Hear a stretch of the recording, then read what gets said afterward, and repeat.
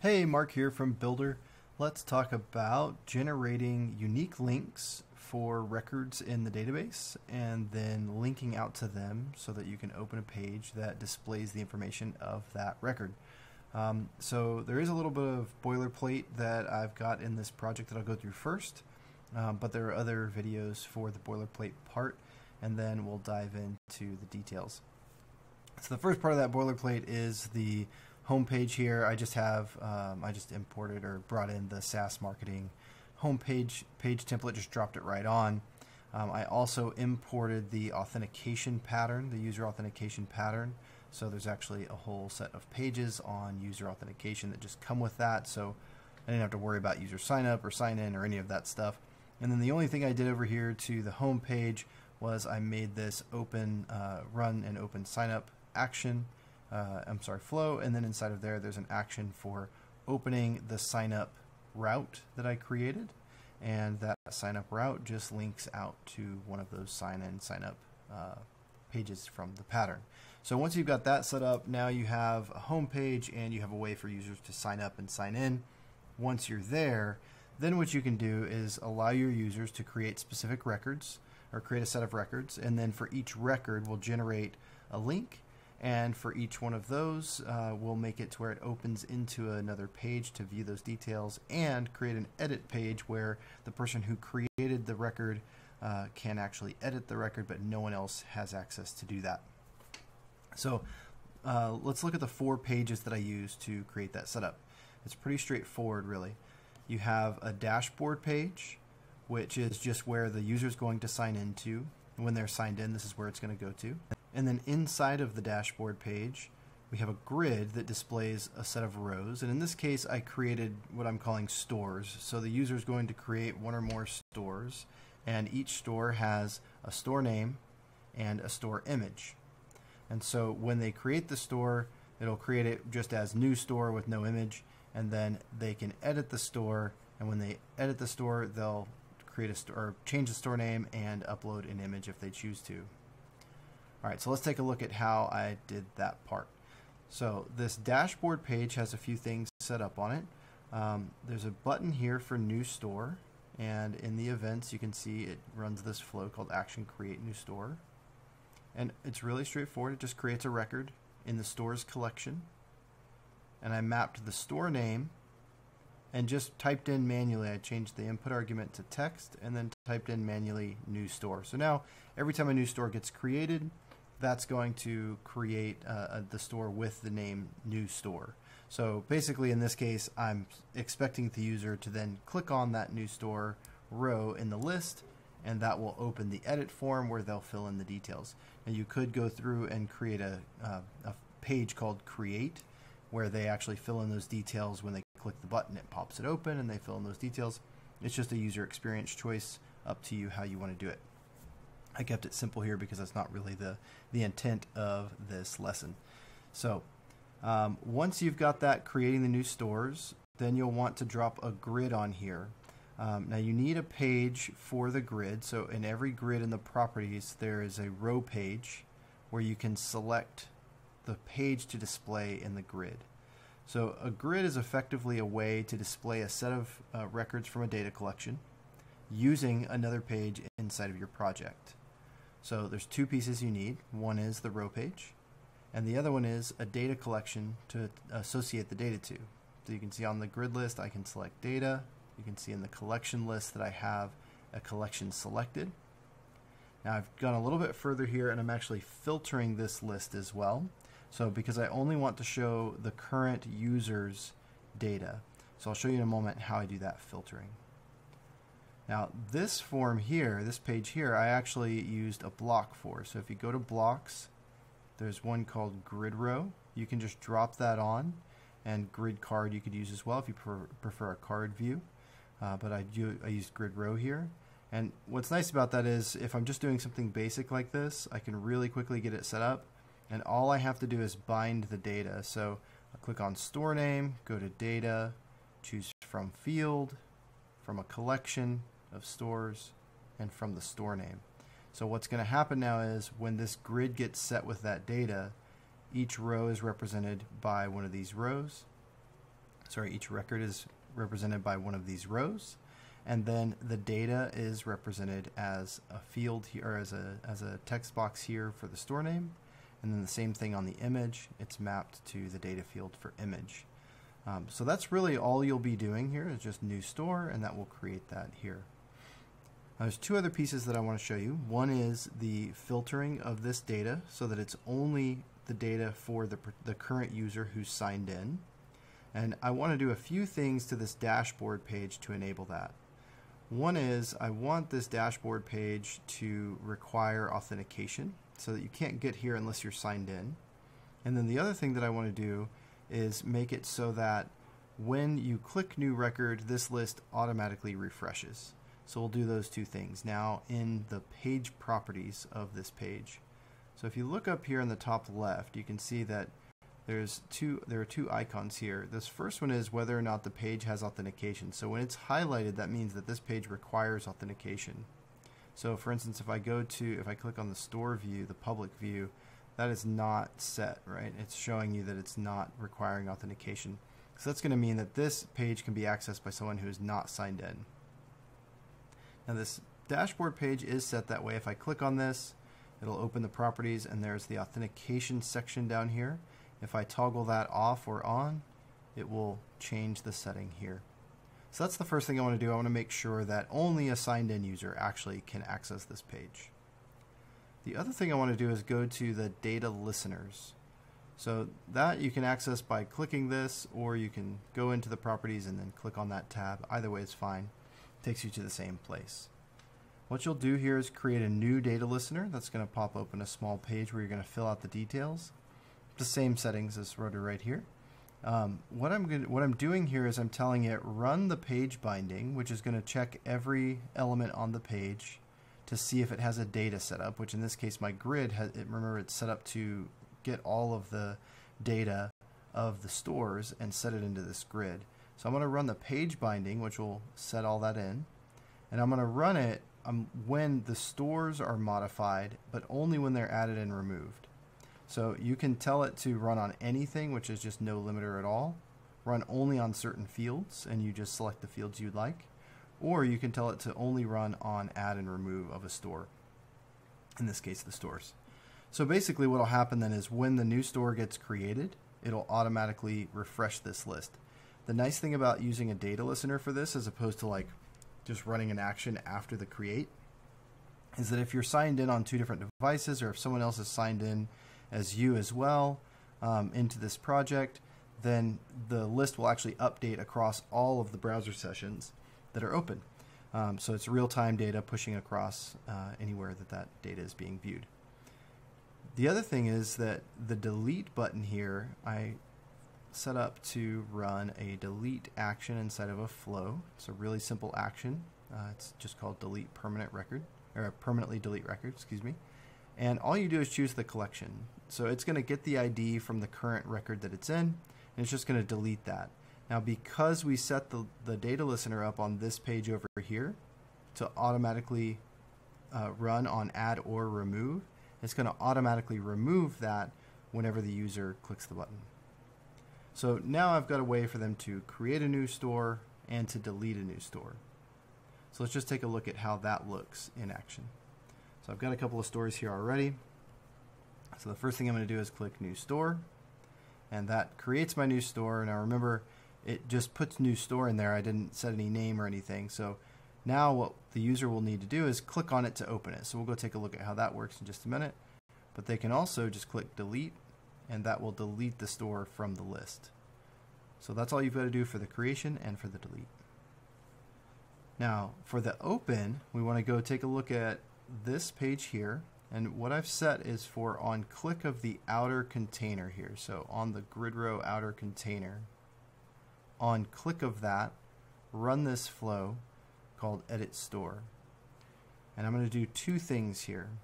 I'm going to open a page, which I'm going to open my store edit page, into a container on the dashboard page.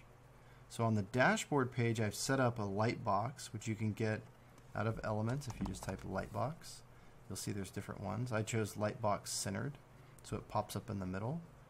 So on the dashboard page, I have Lightbox centered, and it comes with two elements nested inside of each other. So there's the outer and there's an inner.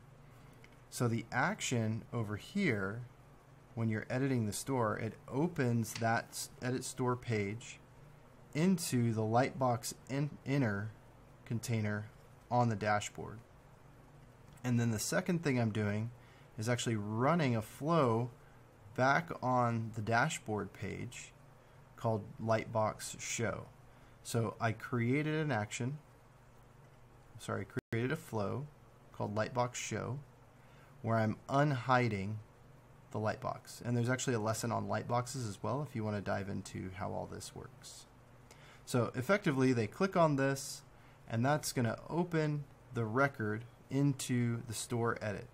Now because this row has the context of a particular record in the collection, it will automatically open that particular record into this page as well. So all of the data binding and everything will just work automatically. So if you go to data, you can see I've bound store name to the name field. I've bound image to the store image field. And we go a little bit further in just a moment. I'll show you how all the rest of it works. Well, let's take a look at that real quick. So if I create a new store again, this time I'll open it. So I click on it and I can just change my store. So this one is called the best store, and we'll upload another image. Let's see, I'll just pick the perfect sunset. I think I might have already had that one back there. I did. But you can see one thing to note is it's already updated back here in real time. So I'm using another data listener to do that. So if I change something here, the best store number 3, and click away, you can see it's already modified. So the way that I did that, if you click on here and you look at the page setup, we have a data listener there as well. This one I'm telling it to run that page binding anytime anything changes on the stores, because it knows the context that it's in, that it's a particular store, so it's going to automatically run whenever anything is changed on that store. So that's how it knows to pick up when you change the image or change anything else. It's going to automatically update that row. Okay, so now let's talk about the part that we came here to look at, which is for each of these stores, we want to have a unique link generated that we can use to access the public page for that particular store. So if I click on one of these, we'll open it up. You can see I actually have a link that I've generated here, and I can copy that link, or I can click open and it will open the public view of that page or of that store. Okay, so I'll go back, open that up, I can copy it, and I can paste that into a browser or send it to someone else that I want. So let's take a look at the steps to get that created. So on this page here, what I'm doing is on page load, there's a set of things that happen. So the page binding runs all the time. You'll see that in every page load action that you have. I'm sorry, in every page load flow that you have. And then I've also created this other flow called set public profile link. So I created a flow over here, and then I nested that flow inside of the page load. So in this one, what I'm doing is I'm setting a value into a text box. So you can see there's a text box down here. Let's zoom in on it. So this text box here, I've removed the display text so it doesn't show anything until you've set the data into it. And when that flow runs to set the profile link, I'm setting a value into that text box, and I'm using an input type of concatenate. So I'm concatenating the value together. So this is so that I can get the proper URL strung together, no matter what custom domain I publish this to, or if I'm publishing to a subdomain, or if I'm using it in my Bildr development environment or in the preview. It doesn't matter. It'll work properly if you set it up this way to generate your link. So first thing is a static value, just text of https://. And then the second one is actually of type system. So if you go down to the bottom under advanced and choose system, it'll give you this menu with all this stuff from the browser that you can use. And I'm just choosing subdomain. So the subdomain is the part before the main domain. So that would be like www or something along those lines. Now you want to pull this dynamically like this because if you're using a Bildr subdomain, you'll want it to get that subdomain .bildr.com or the preview link. The preview link is actually a Bildr subdomain. And then the next one is just a static text again with just a dot for the dot between the subdomain and the domain. Then another system with domain instead of subdomain. And then this next to last one is another text where I'm just saying /store and then a slash and then the current record field value with the ID. So that's going to take the current record that I'm in, so whichever one I opened, and get the ID of that store and put it at the end. So what that does is just generates this link. So if I click that, you can see it's got HTTPS and then the subdomain. The domain in this case, because I'm in the preview, is bildr.com/store and then slash the ID of that store. So that's how we're going to create the link. It's just a straight concatenate of the existing values that are already on there, but the ID is always going to be unique. So Bildr generates these unique IDs for every collection record. Now if you want to, you can actually generate a different ID. There is an action called generate GUID, and this will actually create a 16-digit hexadecimal, or actually I think it's not a 16-digit hexadecimal, it's actually just a GUID. So this one will actually create a GUID for you. So you could put it into a variable, like I'll just call it GUID. I would put a weight, and then in this concatenate, instead of getting the value from the current record ID, I would pull it from that variable that I just generated here with this action. But if you really don't need that, if you use just the straight up IDs, it's no problem at all. So now that we've got our link created, what we're going to do next is have an action to open the link and another one to copy the link. So on the open button, if I go to the events, I can see that we have a flow here on click, action open store link. And this, I'm using the open URL action. And the URL is just coming straight out of that text box because I've already set the value into the text box. Remember on page load, I'm setting that value. I do the set public profile link, which sets the value. So I'm just getting that value out of there. And I'm telling it to open into the current tab. So when I click the button, if I go here and then click the button, that takes over the current tab and sets it in there. Go back. Now the copy, there's actually an action called copy to clipboard. So same thing, I'm just pulling the value for the copy out of that element on the page. So I pull it out of that same exact element. And that allows me to copy that out. So that's how I'm generating the link, opening the link, and copying the link. Now, there's one other piece that we have to look at, which is on the public view. So this is the page. If I open this up and I go to open, this page here is this page here. I only have two elements on the page. I have the store name, which has the data binding of store name, and I have the store image, which has the data binding of store image. So the trick here is to tell the route. So the route is in the URL, which is that part that said subdomain.domain/store and then /ID. So our route is /store. That's what we're going to. You can think of this like a blog, right? So you'd have /post and then the name of the post, the unique value for the name of the post or something along those lines. That unique value is typically called a slug. So you'll use a slug, which in our case is this unique ID, to find the actual record to display on this page. So that's how it's using that value at the end to find it. So let's take a look in Bildr at how you go about that. It's pretty straightforward once you know how to do it.